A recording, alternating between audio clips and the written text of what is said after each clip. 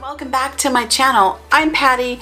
I go by Pattymac Makes everywhere online. If this is your first time to the channel, I would like to say a big hello and welcome.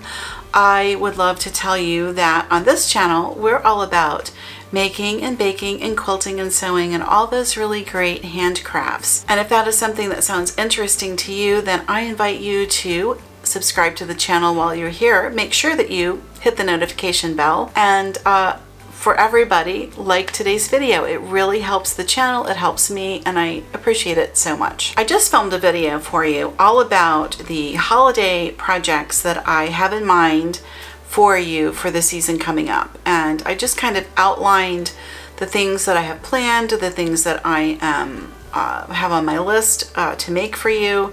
And I wanted to give you a heads up so that you know what's coming, and that if any of those look interesting or fun to you, you can go ahead and grab the supplies as needed or necessary, so that when my video comes out, you have everything on hand and you can go ahead and make those particular projects. But for today's video, I just wanted to talk with you about a recent, I don't like to call it a haul video because that just sounds like, I don't know, like you come home with a truckload of stuff. And I never come home with a truckload of stuff because it gets so expensive and I have to mind the budget. So I have a bag, but calling it a bag video, that doesn't really sound interesting. So we'll call it a mini haul. How about that? I went to Joann, I had my list, and I had specific things that I needed for projects I have planned. So this is kind of my strategy. So I listed out what I wanted to make for you on the channel. I knew what I wanted to make. I went through my stash to figure out what I already had and could use so that I could utilize those things first. And then I listed out exactly what I needed for the rest of it, because I didn't want to go in and overbuy and overshop, because it's so easy to go in there. You see everything, you want everything, you wind up overspending, you wind up buying things that you really can't use, and then you have to go back because you didn't get what you needed to finish something else. So I had a really specific list, and I still bought a few extras, and I'll show you the extra things that I got. I'm kind of just planning ahead, you know, 2020. As I film this, it's October of 2020, and things are weird. Everything has been very strange this year, and a little bit scary, and I never know what to expect.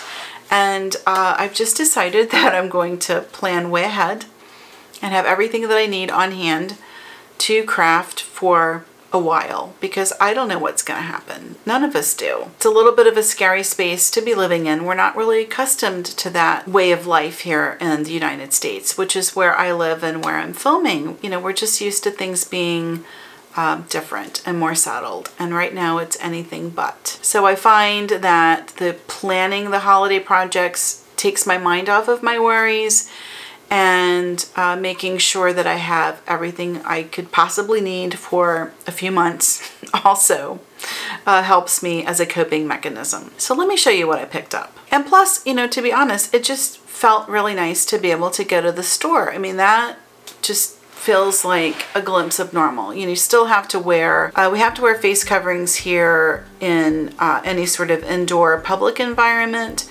So grocery shopping, if I go inside the Lowe's or whatever, hardware store, any of that type of thing, you have to have the face covering when you're inside the store. We don't have to wear them outside, thank goodness, because I think the mask is kind of miserable. I'm not a fan of the mask. I'll be glad when that aspect of our life is gone.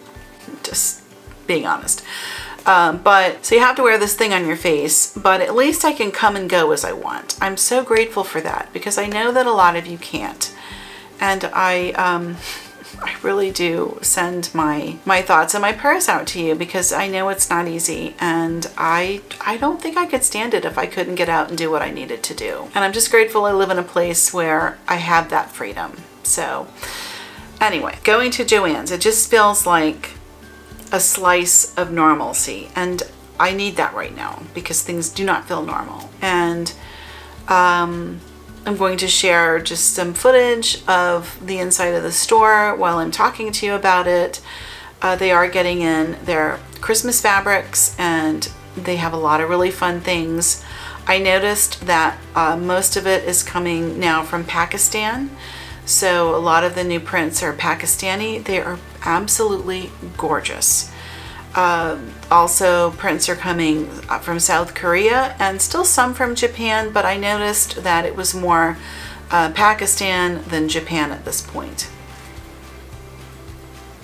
I learned on this trip that the licensed character prints, so anything that is a sports team or a Disney or Harry Potter or anything like that, that all comes still from China. And the shipments from China are sort of hit or miss. They don't really know when they're getting or what they're getting or anything like that. So if you really have something you like a Minnie Mouse or something, or Peanuts, and it's in the store when you're there, I would suggest that you grab it because they really honestly don't know if they're going to get it again or when. So, you know, if there's something that you can really, that you really love, that you can use, go ahead and get it because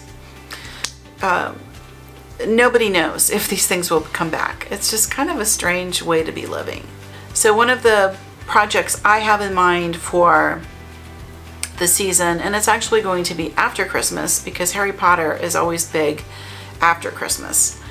And I needed specific cuts of fabric with colors because, as you know, if you're a Harry Potter fan, each house has a different set of colors. So I wound up getting these to do the Slytherin and the Ravenclaw. And both Slytherin and Ravenclaw, they have the green and the blue, but they also, both of them use a gray. So I selected this beautiful tree, which actually would go this way, this beautiful tree as the gray. And I just thought that would be really, really super pretty. So I got those for those house colors. And the greens, all of the solids are just on, in my store, all of the solids are on the back wall. So that's where I picked those up. And they're generally pretty inexpensive. And when you work with those fabrics, a lot of times they have no selvage. I guess they just make huge runs. So you do want to check grain line, and you can do that by checking the stretchiness of the fabric so that you know how to lay it out for cutting. But that's what I got there. And then for the other two houses, which are Hufflepuff, Gryffindor, Hufflepuff and Gryffindor, I got these. Because Gryffindor is like the burgundy with the gold, and then Hufflepuff is the black with the gold. So this is what I selected for those two houses. And I think it's going to be really fun. So it's a mini quilt project, and I needed something for the backing, and of course you need a sash and you need a binding. So even though it's a small quilt, it's like a wall hanging, it's still all of the steps and the parts of a full quilt. It's just smaller. So this is what I picked for my backing. I think it's beautiful. I have looked at this for a couple of years and never gotten any. This is gorgeous cathedral window print. I liked it because all of the houses are represented, and it's kind of a bold, large print, and I think that will be beautiful on the backing. It's gorgeous. It's really gorgeous. So that's my backing. And I noticed when I went in that they were so like light on the Harry Potter prints, and that's how I found out from the woman at the cutting counter that they just weren't getting the shipments, and she hadn't seen any new Harry Potter shipments in a while, so I got that one for my backing. So in the ensuing days that followed, I was going to get fabric that, you know how you get this fabric in your mind and you just keep thinking about it and you can't stop thinking about it. And then I checked for it on the app, and the app was, we had a sale this week, and it was going to be half off, and I was like, well, I'm going to go get it if it's half off, because it was only going to be like $4.99 a yard. So I went back for it. I couldn't find it, but they had Harry Potter fabric that had come in the meantime. So I grabbed a little bit, because this particular one with the owl with Hedwig, I had seen before, and I always liked it, and I have never bought it, so I bought it this time because it's really, really cute. And I think I could make really cute little bags, and I gave you in the Christmas project video a sneak peek of the bag I have planned, and I think that would be really cute in it. And then this one I have not seen before, so I got it. Isn't that cute? So I kind of broke my cardinal rule of buying stuff that I have no particular plan for. But yeah, what the heck? I don't know when this is coming back, and I think it's adorable, so I got it. I just bought a yard of each of the last two prints because, with a yard and a small quilting project, you can do a lot. So I got those. These are really cute. You can do a lot with these. Anyway, so that's like all of this Harry Potter stuff I have coming up. Next, I needed something for the small Christmas tree, the fabric tree. I'm going to sew a tree for you from a McCall's pattern that I have, and I wound up getting this, and I just think it's gorgeous. Isn't that beautiful? And I think I got 2 yards of this. Yeah, I got 2 yards because it's so beautiful. I love it. So that's coming. I think that's a print that was done in Pakistan, and it has a lot of colors in it. So like I've told you before, if you're trying to mix colors with a print, you can go on your selvage. And if anything on this selvage is going to work well in combination with this print. And I know that I have that dark green in stash. I have a lot of it, so that would work really well with this. So anyway, the tree is coming. And then I picked up this that I thought was really cute because I want to do a sew along with you in December where we make those Christmas tree napkins. I thought that would be fun, and I want to do it like a live.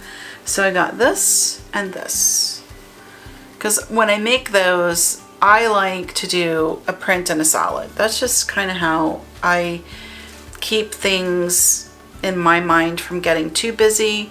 I just go prints and solids, and I like this because, it's not like a perfect solid. It's almost like a batik, but it came off of the Keepsake Calico wall, and those are generally much less expensive.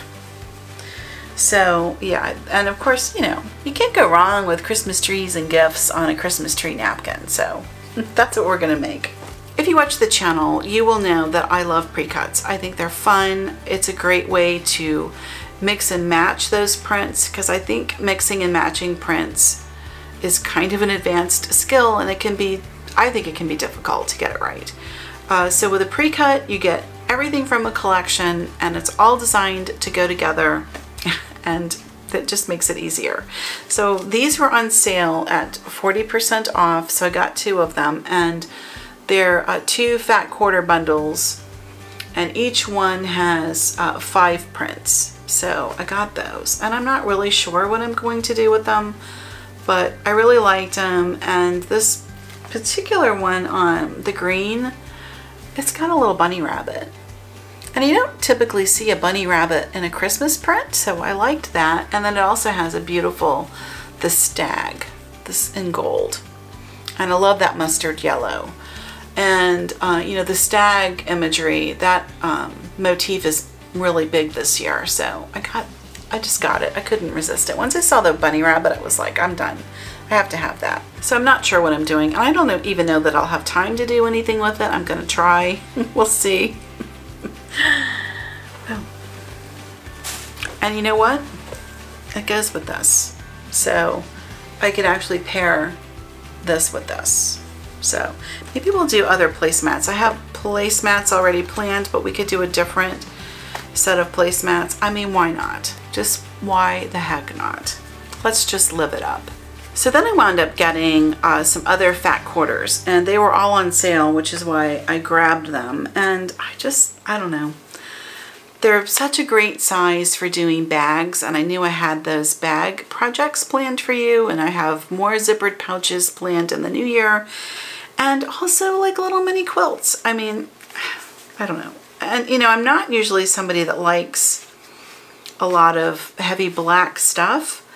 I usually am more of a color person than neutrals or blacks or grays or whatever, but I just thought like this together was crazy. Isn't that beautiful? And I also got this. I just think they're beautiful, and you know, the hands work with that rainbow as well. It's literally the same colors. It's probably the same collection. Here's what I see as being, aside from the quality issue, although if you buy the higher end fabric in Joann, a lot of it is almost as good as what you would get in a quilt store. But to me, the biggest difference between shopping in Joann versus a quilt shop, online, in person, whichever, the big difference is that Joann is mostly just like bolts of fabric. So it's just all up there. And your job then is to put stuff together, which I think is hard. I mentioned that earlier. Whereas when you shop in a quilt store or one of these online quilt shops, like, you know, I work with Fat Quarter Shop, and absolutely gorgeous stuff, beautiful lines. And when you shop from them, everything is presented as the fabrics within a full line. And I think Joann really misses the mark and the target by not incorporating more of that type of product line into their own offerings. So, in other words, so when you go to Joann, you're just buying like random stuff, you know, whereas if you buy from a quilt store, you can buy within a collection, and if you buy within that collection, it's all designed to go together. And so it makes your project and quilting life a lot easier because you know the things will work. When you're just having to match it yourself from this giant array of stuff, it can be a challenge. But anyway, my typical way of working, which is to match a fun print with a solid, that's how I came up with this. And I think that's going to be really beautiful. I don't know what I'm doing yet. So, but I had bought some of these when I was in last time, and when I saw them on sale, I got a few more and then added the hands. I just really like that. I also picked this as a set because, again, for making the small zippered pouches or bags, fat quarters are your friend. The day I was in, they had zippers on sale, so it was I think it was buy 3 get 2 free, so I got those. I like colorful zips, so that's what I bought. I will say Joann is an expensive place to be buying zippers, and I know Waywack has zippers, and I haven't ordered from them, so I need to go ahead and look into ordering my zippers from them. But I typically get these polyester Coats & Clark zippers. I like them. They're easy on the machine. You can literally just sew right over the teeth. It's okay. They iron well. You can press right over top of them and nothing happens. So I really like these. And I will tell you, I typically buy them longer than the project and sew over them. And when we make the pouches, you'll see what I mean. And for me, that's just a little bit easier than dealing with the tab and fitting it in with a tab. So you'll see when I do that zippered pouch. Also, to go with the pouches, I got something I haven't tried before, and they are called zippered pulls. And they, you know, they weren't cheap, but I thought they were a really cute little accessory notion, so I got those to try out. I especially like this one, of course. But yeah, we'll try those and see how they are. I got spray starch. I am telling you, I am a convert to using spray starch. If you haven't used a spray starch, I don't know what you're doing with your life. The spray starch is amazing. I got these little hangers to try a way to hang wall quilts. I'm still like kind of figuring out how I'm going to hang my quilts on the wall. So I'm just experimenting. Also, they could be used for curtains. So I am planning on curtains for my office. Right now I'm in my office window. So that's coming, probably not until the new year, but yeah, we'll be making curtains to go in here. And then I just got some neutral DMC floss. You know, they were a little thin on the floss. I think they're having just slight issues getting supplies in from China. So, you know, restock your embroidery floss while you're in. It's, you know, it's not an expensive purchase. Just go ahead and get stuff so you have it in your stash. And then you have it if you need it. I picked up some grosgrain ribbon because I like these for the little tabs on my bags, and I just got this in a cream because that will match pretty much anything. And I got that, and the last thing I got was just this little cute tabletop Christmas tree. So I picked that up, and I will tell you, I love these little artificial trees because they wear well. You can use them year after year, and you don't have to water anything. That's everything that I picked up in Joann's this week. It was 2 different trips, but I just showed you everything in one video. And yeah, I've got just tons of fun sewing projects on deck for you coming up. I am super excited to get these things made and filmed for you. I'm so ready to just kind of, I don't want to say buckle down because that sounds like it's a job. It is kind of my job because making the videos, this is my job. But I just want to immerse myself in Christmas crafts and things that are pleasant and sweet and pretty, and take my mind off of the really serious things that are happening out there in the world. I'm just going to create my own space, zone of peace and happiness, and I encourage you to do the same. That's today's video. I appreciate you watching. I hope you saw some stuff you really liked and that got you inspired to dig through your fabrics and get your stuff out and get your Christmas crafting going. And yeah, make sure that you are eagle eyes and watching, because lots and lots of really fun things are headed your way. And as always, I appreciate you, and your watching the videos means so much to me. And thank you, thank you, thank you. And I will see you in the next video. Bye-bye.